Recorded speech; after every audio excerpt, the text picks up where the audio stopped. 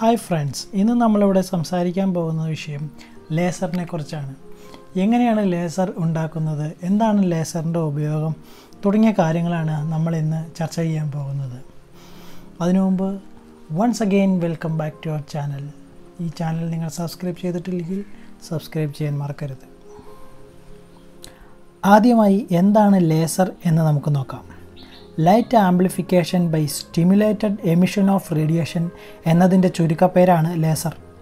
ഒരേ ഫേസിലും ആവൃത്തിയിലുമുള്ള അതിതീക്ഷ്ണമായ പ്രകാശതരംഗങ്ങളെ ഉൽപ്പാദിപ്പിക്കാൻ കഴിവുള്ള ഒരു സംവിധാനമാണ് ലേസർ. 1960 തിയോഡോർ മെയ്മാൻ ആണ് ആദ്യമായി ലേസർ കണ്ടുപിടിച്ചത്. അദ്ദേഹം കണ്ടുപിടിച്ച ലേസറിന് ചുവന്ന നിറമായിരുന്നു. അടുത്തതായി എങ്ങനെയാണ് ലേസർ പ്രവർത്തിക്കുന്നത് എന്ന് നമുക്ക് നോക്കാം. പമ്പിംഗ് പ്രക്രിയയിലൂടെ പോപ്പുലേഷൻ ഇൻവേർഷൻ സാധ്യമാക്കിയാണ് ലേസർ പ്രവർത്തിക്കുന്നത്. താഴ്ന്ന ഊർജ്ജനിലയിലുള്ള ആറ്റങ്ങളെ ഉയർന്ന ഊർജ്ജനിലയിൽ എത്തിക്കുന്ന പ്രക്രിയയാണ് പോപ്പുലേഷൻ ഇൻവേർഷൻ. ഉന്നത ഊർജ്ജനിലയിലുള്ള ആറ്റങ്ങൾ തിരിച്ച് താഴ്ന്ന ഊർജ്ജനിലയിലേക്ക് ചാടുമ്പോൾ ഊർജം വികിരണ രൂപത്തിൽ പുറത്തുവിടുന്നു. അയോണുകളുടെ സ്വഭാവം, പുറത്തുവിടുന്ന വികിരണത്തിൻ്റെ ആവൃത്തി ഇവയ്ക്കനുസരിച്ച് നിറവ്യത്യാസം കാണുന്നു. പുറത്തുനിന്ന് അതിതീവ്രതയിലുള്ള പ്രകാശമോ വൈദ്യുതി ഫീൽഡോ ഉപയോഗിച്ച് വളരെയധികം ഇലക്ട്രോണുകളെ ഉയർന്ന ഊർജ്ജ നിലയിൽ എത്തിക്കാം.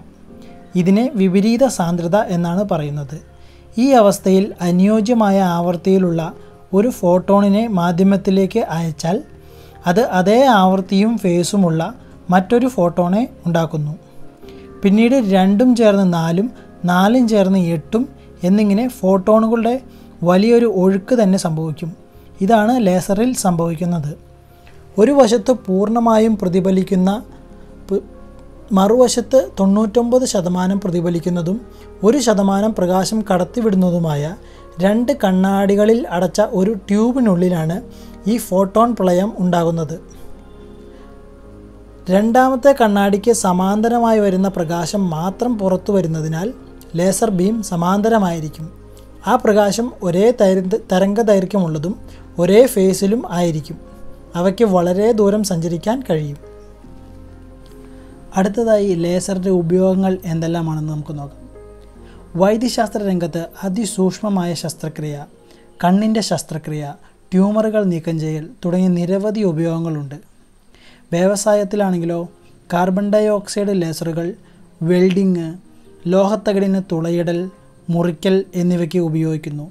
ലേസർ ദൂരം അളക്കാനും ഉപയോഗിക്കുന്നു. ഭൂമിയും ചന്ദ്രനും തമ്മിലുള്ള ദൂരം കൃത്യമായി അളന്നത് ലേസർ ഉപയോഗിച്ചാണ്.